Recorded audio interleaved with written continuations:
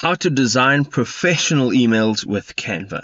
Good day, folks, and welcome to the channel. Today I'm going to show you how you can up your email game using a fantastic design tool called Canva. And with Canva, you can do absolutely everything. So I'm going to show you how to design an awesome email. I'm going to show you how to use the email templates. I'm also going to show you how to do one straight from scratch from an absolute blank canvas.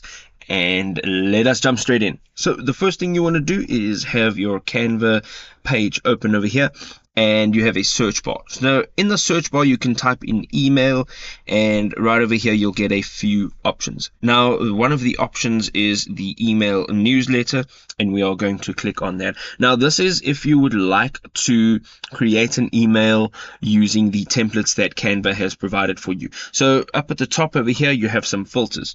What you can do is click on all filters, and here you can define the types of templates that you want by style, theme, feature, subject, topic, color, and there's tons more. So you can really define as to sort of what email template you want, and looking through some of these email templates, it seems relatively easy to just go ahead, choose one that sort of looks nice, and just fill in the information that you would like to.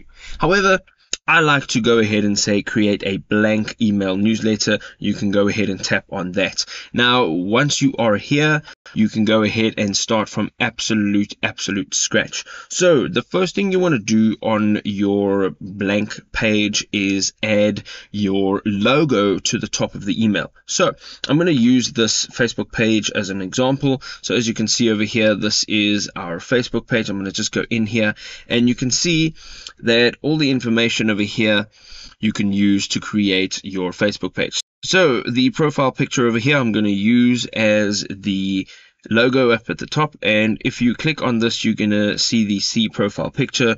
There are many ways to do this. If you have the actual data on your desktop, you can just import it, but here we're going to just tap on copy image and go back to our design. Over here we can right click and tap on paste, and you can see now that you're allowed to paste that image. So we're going to go ahead and just resize it, and we can just zoom in here a little bit, and we can see a little bit more. So we can now click down and move this up to the top of our page, and immediately it's starting to look like something. So what is it that we're making our newsletter for? So we're going to go ahead and we are going to create a text box right in the top over here. So on the left hand side, you will see a toolbar, and you're going to tap on the text toolbar. Here you can go ahead and you can choose from some of their templates that they have. So you can see that there are a few options you can use, and you can just choose one that really speaks to you. I'm going to use this coming soon, and you can now just click on it and you can move it around, and we're going to just censor that as again, and you can use your arrows to sort of move it around. You can now also at the top of the page, you can see that all of your settings are up here for the actual item or the element that you have selected. So the text is selected now, and we can just make that a little bit smaller, and we can try and let that fit in one line. On the sides of this box, you can see that there are some tabs. We can just run them open like this, and now we can just move this up again to center. As you can see, there's a purple line that runs through, and that will actually indicate that the element that you are using or moving around is centered to the page. So you can see now that something is starting to happen. We can now just change the color of the text. So you can either choose one of the colors that are featured in your photo that is up there. So you can use like that one, that one, that one, or that one.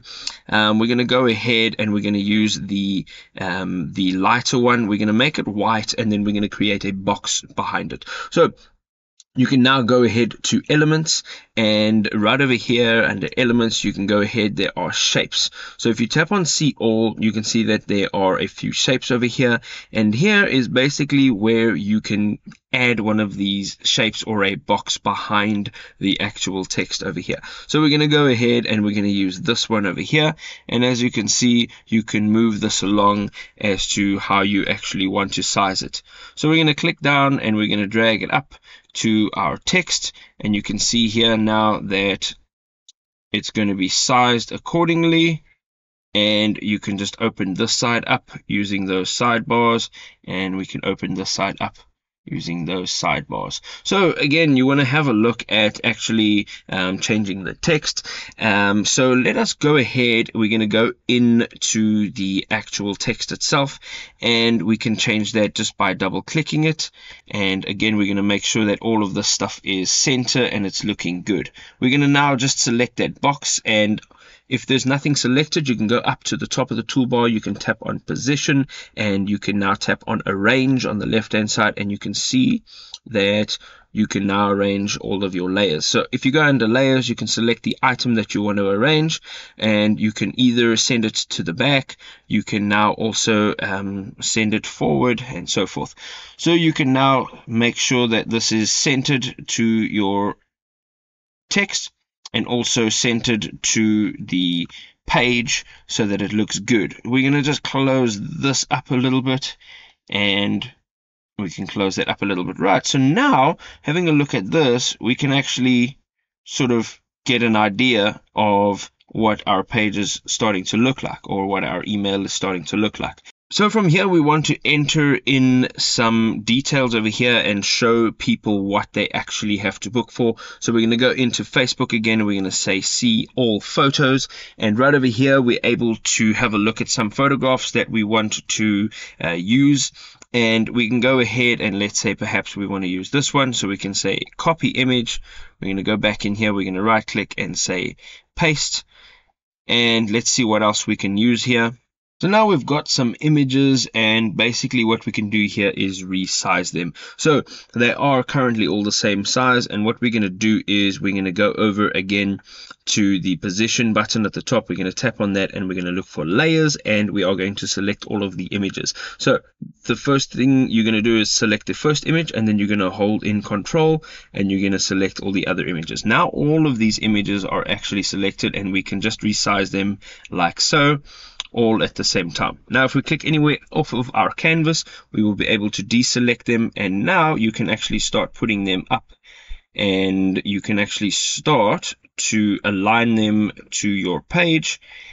So your email can somewhat start looking like this, and you can now see the images. So what you want to do again is go down, and we want to put a book now at the bottom, and we also want to put in some detail in terms of contact details if somebody wants to get hold of us, and we're going to do so by doing this. So we are going to select these two items, and we're going to tap on the copy, and now we can actually bring this down, and it's copied the exact same detail right over there. So we're going to put that just over here, and the reason we do this is so that if somebody is scrolling all the way down to the bottom, they have the opportunity now to click on the book now button without having to actually go back up to the top of the page. We can now enter those details, so we're going to add a text box over here, and we can then just click outside of the box, reselect it, and move it down over here, and we're going to select this. And here we're going to go contact details, and we're going to make this text black. So let's select it again, make it black. We're going to make it a lot smaller than it is. Right, so your contact details may look something like this. You have your contact details, you have your number, and as well as your email address. And of course, this information is not accurate. It is just a placeholder. So the next thing you want to do is make sure that everything looks visible, and if you want to, you can add a background now, and just by again importing an image, or you can go over to the left hand side and tap on elements, and here you can type in a search query as to whatever sort of background you want to use. Or if you don't want to use the search element, you can just go ahead to images or photos, and you can have a look through there and see if there's something that you fancy. So the next thing we want to do now is go ahead, and we want to actually make these book now items clickable. So we're going to go ahead again to position, and we're going to go over to the layers, and we're going to select the book now and hold in control and select the other book now. So that's the bottom one over here, and if you right click on it, you can see that you have a bunch of options. So over here right at the bottom, you'll see a link, and over here what you can do is you can actually enter a link. So whatever your landing page is going to be for the book now, let's say that it is actually this home page over here, and we're going to just copy that. We can go back in here and we can paste it. Now we can hit enter, and what will happen is when somebody clicks on this book now, they'll actually be redirected to this home page over here, and they'll be able to make a booking. Of course, you can make this book now link whatever it is that you'd like, and make sure that you've got a landing page set up for that. Once you are completely done with this, we're going to go over to the right hand side of the screen. At the top there is a share button. You're going to hit this share button. Now once you hit this, you'll be able to download this image, and you can go ahead and tap on download over here. So it'll be downloaded as a PNG, or you can change it to JPEG, you can change it to PDF standard, PDF print, SVG, MP4, and GIF. Obviously there are no moving elements here, so we're going to leave it as PNG. You can also change the size here if you're sort of looking to upscale it so that your images are a little bit clearer, or whatever is happening in here is a little bit clearer. And there are some other options such as a transparent background, which is irrelevant here, and then we don't want to compress the file, and we don't want to make the quality lower.